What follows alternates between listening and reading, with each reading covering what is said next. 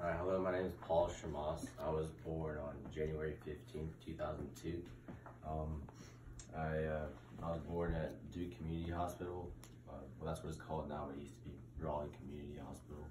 I lived over on Cedarwood Drive. In the course of my life, I've moved about 7 or 8 times. So my background, half Egyptian and half Palestinian. My mom's Egyptian. She came here when she was 14 to Fresno, California. And my dad is from Jerusalem, and he came here when he was 19 to start a business, and he's been doing electronics for about 28 years now. I'm in the 11th grade. I've gone to about 4 different schools. Some things I enjoy doing lawn care, and I have a little hobby of RC cars, little supercars, and I like Trump. So for lawn care, during the summer, I like to just go to like all around my neighborhood in between like 2-3 miles and go knock on doors and hand out some cards. And I make good money from doing that, and also I get to meet different people and they can refer me to other people. So that's always a good thing. And it also helps me with my work ethic, because a lot of times it's really hot outside or the job's really big, and it's really easy to just kind of come back tomorrow, and then tomorrow, you don't really want to do it anyway. But it's good motivation to get it done, keep to your word.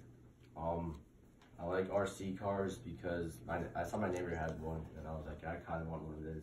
And I got one, and I've spent like a ton of money upgrading it, and it's pretty much indestructible now, so that's pretty cool.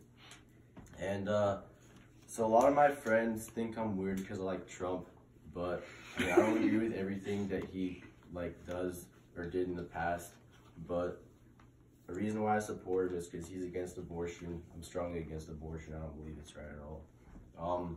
And I like that he's trying to put a stop to illegal immigration, because it stops a lot of drugs like heroin coming to our country, and terrorists, because keeping this country safe is a big deal.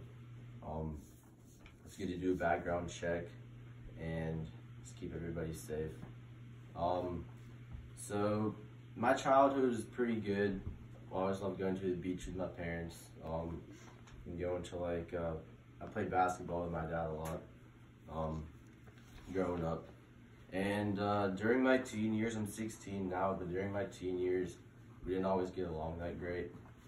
So last year in February, I ended up going to a boarding school, and I was there for 9 months. I got out in October, and during that, me and my parents definitely got a better relationship, and still trying to keep it that way now. And yeah.